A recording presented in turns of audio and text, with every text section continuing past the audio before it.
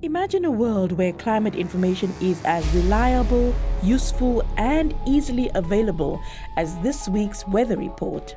Today, we can plan our work and leisure for the next few days, knowing that the weather will be warm or cool, wet or dry, windy or calm. But over the next decade, people will increasingly be able to access more reliable and useful climate information, describing the outlook for the coming months.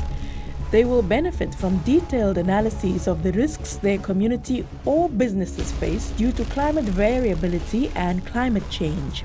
By the year 2025, decision makers around the world will benefit from climate services based on scientifically credible information and expertise in the form of sophisticated maps, graphs, predictions, and tailored advice.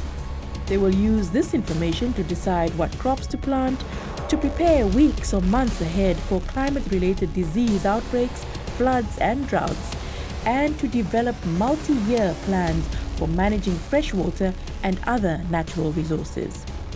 That information-rich world is still a few years in the future, but that future starts today. Compare this vision to how people lived some 100 years ago. How did they plan their activities with hardly any information about the weather, even a day or two ahead?